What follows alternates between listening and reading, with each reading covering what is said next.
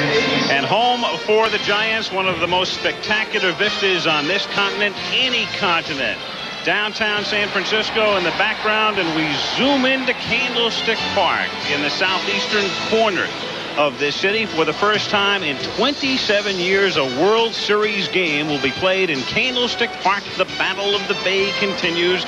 Game 3 of the 1989 World Series, the Oakland Athletics against the San Francisco Giants. I'm Al Michaels. Welcome to Game 3. It's been dominant Oakland pitching, of course, in the first 2 games. So Roger Craig has made some changes in the Giants lineup. Ken Oberkfell, the great pinch hitter, will start at third base. Matt Williams moves from third base to shortstop. Jose Uribe is on the bench. Pat Sheridan takes over for Candy Maldonado in right field. Now, the Giants, of course, are faced with a formidable task, having to win 4 or 5 in essence to win the world title.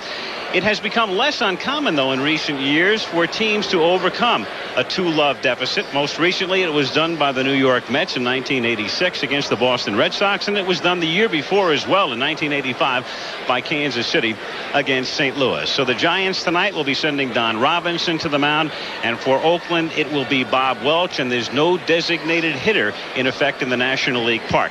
Let me turn now to Tim McCarver. And, you know, Tim, we talked in Game 1, the final score was 5-0, but there was a key early play involving Terry Kennedy dropping a throw from Will Clark at the plate. We go back to Game 2. The score was 5-1, but there were 2 key plays early in that one as well. Well, you don't often think of key plays in a 5-1 ball game, but let's go back to the top of the 3rd inning.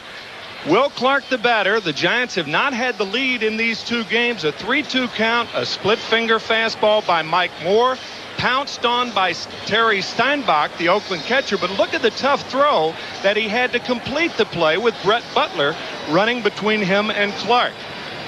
Flash forward to the bottom of the 4th inning. Dave Parker, barely by inches, just misses a home run. Candy Maldonado with the hesitation, allowing Jose Canseco to score, and he fails to get Dave Parker at second base. So the Oakland A's take. I'll tell you what, we're having an early.